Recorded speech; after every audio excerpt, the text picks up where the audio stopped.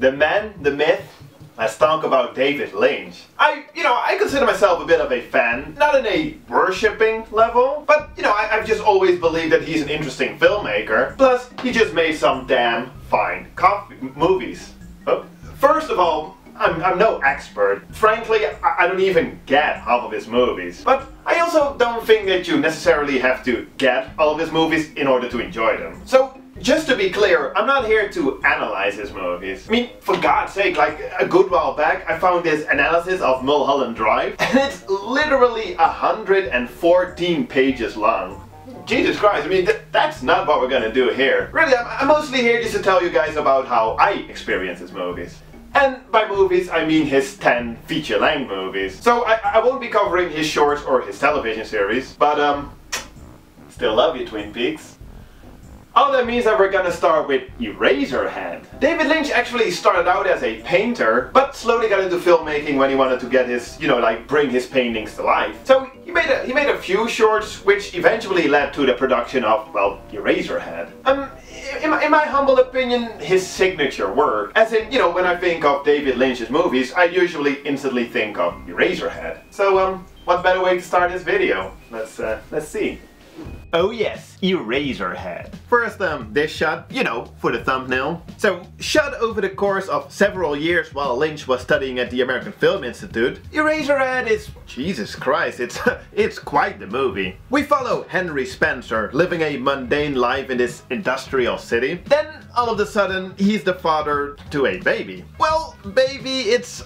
damn, look at that, that's creepy. And that all sucks, and his girlfriend can't take it anymore, and then some more weird shit happens. In other words, no, I have no idea what this movie is really about. I always just viewed it as like this industrial nightmare, Henry's nightmare. About the rut of life with the expectations of working, getting married, starting a family. Sure, there's still so much that wouldn't add up in that scenario. I mean, what the heck is going on here? But I feel like all this weirdness is just part of the nightmare. I mean, in dreams you also often don't question when things don't make sense, just like the characters in this movie don't do any of that. But yeah, I think it's pretty safe to say that this is definitely not for everyone.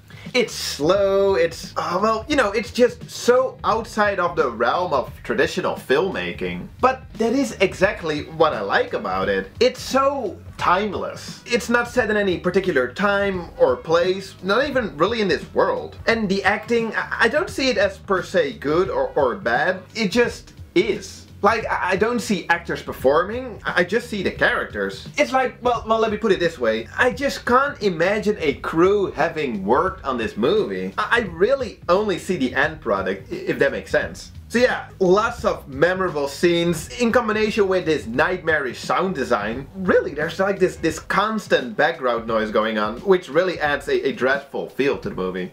The result is just a truly unique little movie. So, is there like a definitive explanation to this movie? Well, I remember a good while back I saw this or read this interview with David Lynch in which he said that in the 30 or so years since the release of the movie, he had never read or heard an interpretation that corresponded with his original intentions. Might be a load of bullshit. I mean, like, maybe the movie really isn't about anything. But it's, maybe that's the beauty of it, we'll probably never know. And nevertheless, whatever the movie means, it's definitely an interesting watch, to say the least. So, while initially not widely released, the movie did become one of the original midnight movies of the late 70s, eventually confirming its status as a true cult movie. So, after this unexpected success of Eraserhead, David Lynch began working on a new script, the infamously never-made Ronnie Rocket. But when no studio or no producer, nobody was willing to finance that movie, he got his hand on another script which he would be able to direct under the production of none less than Mel Brooks. But this wasn't gonna be quite a comedy. It's The Elephant Man. So, yeah, well, let's talk about The Elephant Man.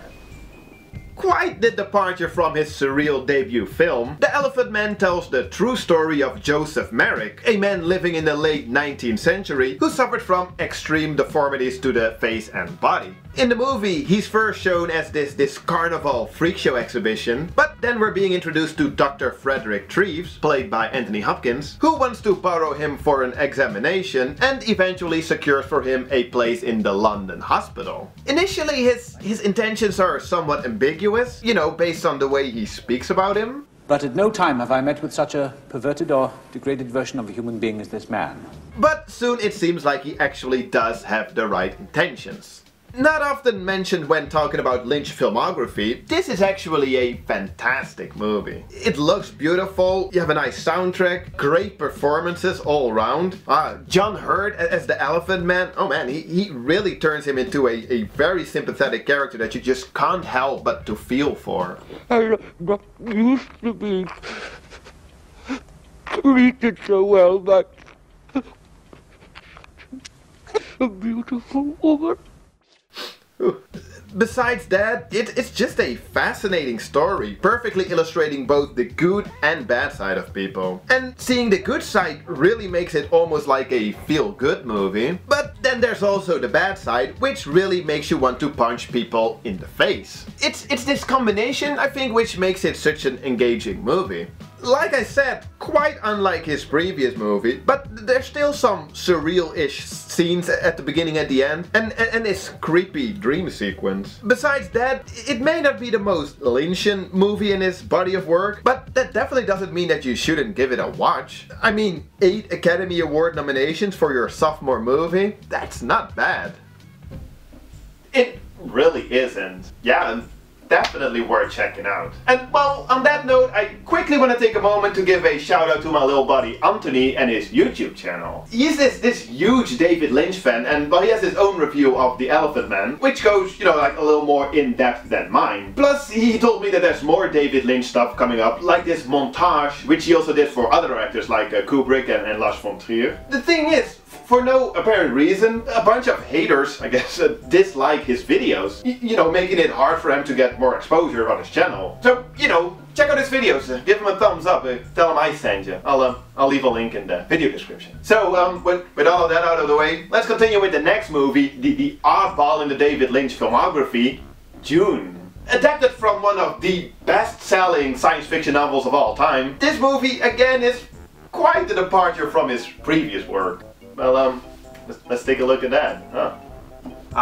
Dune. The movie has such an infamous production history, with different producers and directors like Ridley Scott and Alejandro Jodorowsky at different points being attached to the movie, until finally, under the production of Dino De Laurentiis, David Lynch got the job. So, the original Frank Herbert novel, it's a thick one, so trying to stuff all of that in one movie, it'll tend to get a little complex. Basically, it's the year 10,000 something, and there's a bunch of different planets and races. One planet, Arrakis, or Dune, is the only planet in the whole world where you can find this specific spice, which is basically the most sought after thing in the whole universe, since it can extend lifespan and, well, make interstellar travel possible. Woo! So these two rivaling races, they go there to take control, and then there's all silly sci-fi fights.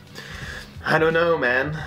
I mean, I enjoy all the big sets and the costume and makeup designs, but besides that, this movie didn't really do it for me. I feel like most of the political and moral themes of the original novel are lost, so now you're left with a story that's, well, not per se silly, but the way it's presented, the looks, the effects, it didn't age all that well. So yeah, it is all pretty silly. There's this huge battle near the end, which was, I imagine, supposed to be super epic, but it was mostly just super silly. The cast is interesting though. You have Patrick Stewart, Sting, lots of beautiful actresses, fucking Willard from Motherfucking Pieces, some more familiar faces, and of course a young Kyle MacLachlan in his first of several David Lynch collaborations. I do always enjoy his performances. And the big ass worms on the Dune planet, they're pretty cool. But besides that, this movie really didn't have that much to offer for me. And the only one time that I've seen it, I found myself, you know, halfway through, mostly just waiting for it to be over with.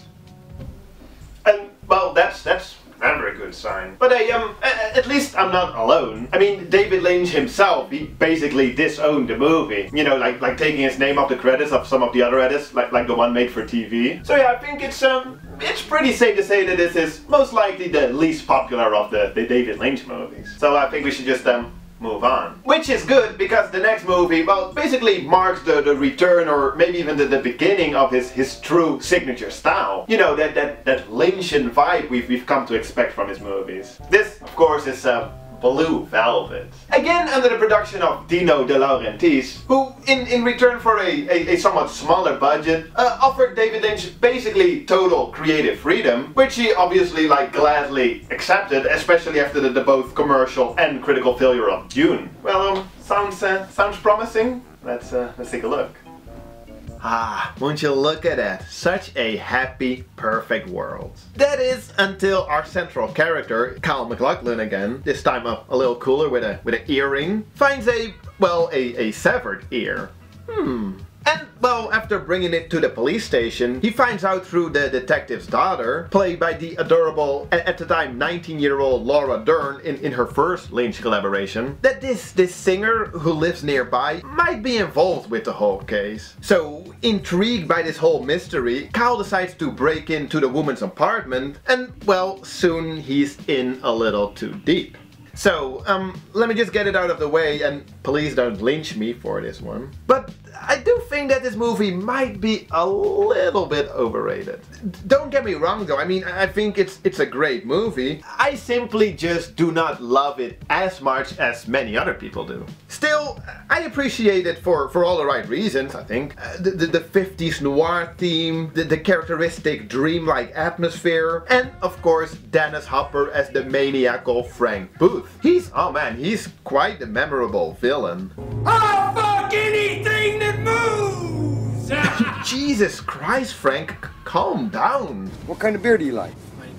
Heineken? Fuck that shit! I'll agree a little more with that one. I also like how, after the previous two movies, this one is again an original story. We finally get a peek in the mind of David Lynch again, and well, there's some dark stuff going on in there. I mean, all the voyeurism and violence, sexual violence, especially at the time, was quite controversial. I don't know, it's a good movie. I mean, the acting might not be the best, and I didn't really understand Kyle's character. I guess he was just training to become a Dale Cooper. Oh. Some of the themes and symbolisms, they were a little obvious. Sometimes the movie drags a little, but I can forgive all of that, as long as you have a somewhat sober Dennis Hopper reviving his career with probably one of his best performances. I'll send you a love letter. Straight from my heart, fucker! You know what a love letter is? It's a bullet from a fucking gun, fucker! Man, he's quite a show stealer. I mean, he's so quotable and crazy and unpredictable, except that you can probably expect to get punched in the face. Yeah, and please don't get me wrong, I do really like this movie. Plus, it's the first time we have Angelo Badalamenti on the ones and twos. I mean, this movie does truly feel like a real David Lynch movie. And you know, where earlier in this video I said, like, in my opinion, I feel like Eraserhead might be the signature David Lynch movie. A lot of people would argue that it's actually this one, Blue Velvet. So yeah, by the time the next movie came out, we've entered the 1990s, which means that David Lynch, together with Mark Frost, created this little television show. I don't know, maybe you've heard of it. It's Twin Peaks. I love that show. But like I said, we're not here to talk about series or shorts. We're gonna keep it to movies. So if anything, we'll start the second part with Fire Walk With Me. But first, for now, Wild at Heart. Another adaptation from a novel, but with some of Lynch's own ideas thrown in the mix. Well, you know, let's take a look. Well, the movie starts rather intense, with Nicolas Cage beating up this guy quite beyond repair. Damn, son, that'll definitely land him in prison. But after some 2 years, he's out and being awaited by his girlfriend, Lula, played by Laura Dern. Her mother isn't pleased, to say the least, about all of this. So Sailor, that's his name, Sailor, and Lula, they go on a road trip to the West Coast. That's basically the whole story. And then, you know, during this trip they run into all kinds of adventures and, well, mostly trouble. To me, this movie always felt more like a collection of different short ideas, rather than one continuous story. And then, you know, all involving this hyper-sexualized Bonnie and Clyde type of couple that's just trying to find love in a doomed world, or like doomed scenario. The characters are so over the top though, with their thick accents. Ain't you ever curious why your mom's got this fixation on keeping us apart? But Nicolas Cage as this Elvis Presley inspired cool masculine guy, he is pretty entertaining. It all also makes it a little silly though. There's some random Lynch weirdness.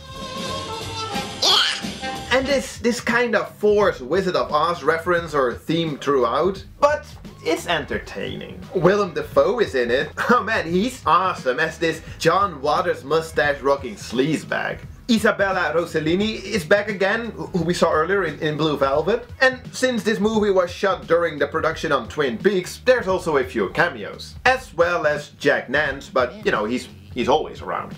Rest in peace. Honestly, it's okay. In the end, it all feels a little pointless. There's lots of untied, you know, like loose ends to several subplots that were brought up. But it's entertaining. Mostly due to the somewhat over-the-top nature of all the different characters. Besides that, I really don't know what I can tell you about this one. It's definitely not one of the most memorable David Lynch movies, but in my opinion, also definitely not his worst.